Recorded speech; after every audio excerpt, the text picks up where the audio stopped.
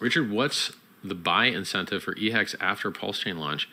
Wouldn't everybody just want to buy pHex instead? I don't know. I don't know which one people are going to like more, if they're going to like them equally the same. I know that you have a lot higher fees on Ethereum. You want to send an ERC20 today? $103. Pulsechain.com, please. We don't want to pay $100 to send an ERC20. Please save us, pulsechain.com.